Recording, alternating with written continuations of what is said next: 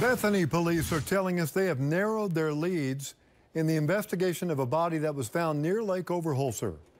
They're waiting on the medical examiner to positively identify the man now. Our Bonnie Campo is live in studio with the update for us tonight. Bonnie?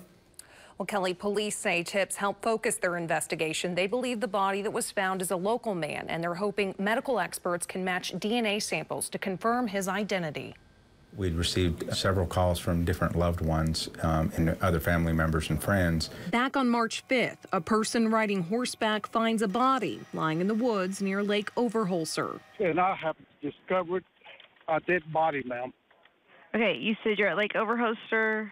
Yes, but I'm on the north side. Bethany police found the corpse near blood and some other items, but aren't considering this case to be a homicide. We don't believe it is at this point.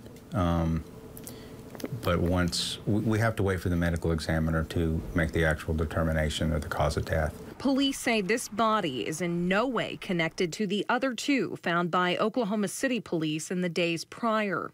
Bethany officers say this body could be a man who'd been missing just over a week, though it's been a struggle to identify him.